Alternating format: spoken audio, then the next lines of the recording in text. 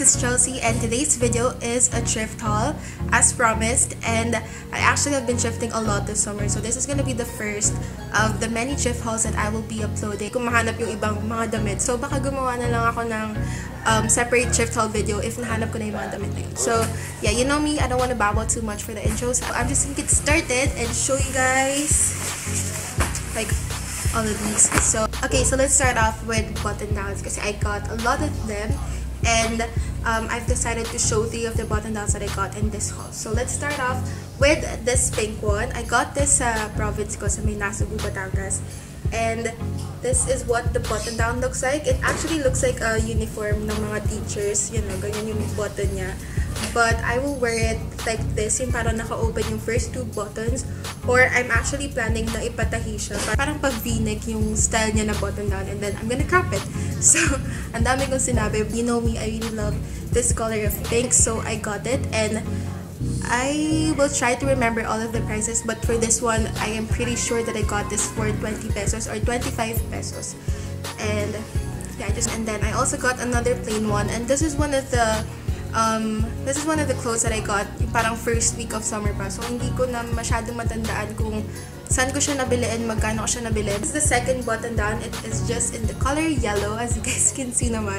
And I super love this one. And this is probably one of the comfiest button downs that I own because it is oversized, which you know I like. And then second, maybe because of the fabric, because it's very soft and thin, which is perfect for the weather dito sa Pilipinas. I feel like I can wear this so many ways kasi it's oversized nga. So I can probably wear it as a dress or as a tie-knot top, you know, alam niyo na yun. And then for the last button down, this reminded me of a painting, Van Gogh painting ata yun. I'm not really sure, but the colors of this button down reminded me of a painting, a very very famous painting na bakit hindi ko alam yung pangalan ng artwork na yun. But this is how it looks like. It zips up until dito sa dulo, hindi siya all the way down.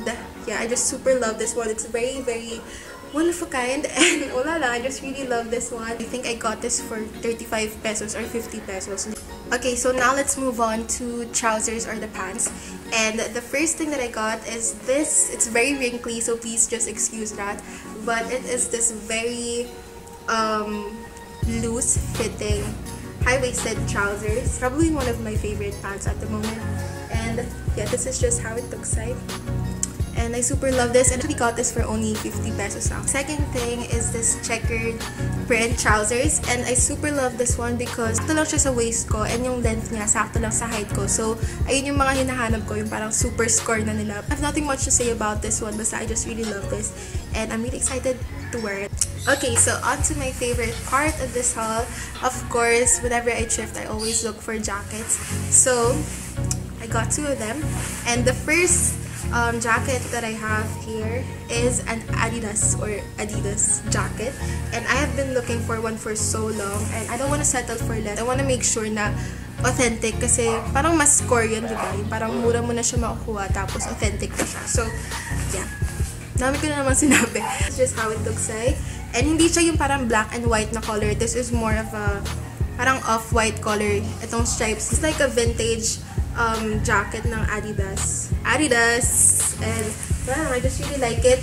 I feel like everyone should have this jacket. I've been on the hunt for a really good Adidas jacket for so long, and I finally have one. So this is one of my favorites, and I'm just really excited to wear this. And I believe I got this for 100 pesos or 120 pesos, which is not bad kasi it's a jacket, and second, it is an authentic Adidas jacket. So yeah, I got this. Reebok, parang parehas lang. Pero this is what the jacket looks like. It is this oversized yellow windbreaker, and I super duper love it. It's very lightweight and thin. So I just really love this jacket kasi parang ang breezy niya suotin. Parang hindi ko ma-explain. Pero basta I super love the color of this one. I got some things from an online thrift store, and they're called Clothing, and they reached out to me and they gave me 2 of their items, and I super love them, and they came in the mail earlier today. Nalagyan nila ng tahe. Hindi ako marunong mag-explain, guys, pero this is an example of their pieces, and I super duper love it. Ang gina-jazz up nila yung mga pieces nila, which makes it even more one of a kind. It's parang chocolate brown color na long sleeves. And tinahi nila to, parang hand sew. Ang galing, diba? Kasi ako marunong ako magtahi, pero I'm not that patient. And here's a close-up look. I super love it. And yeah, this is the first thing that they sent me. This is how it looks like, and I just really love it. And I'm really excited to wear this.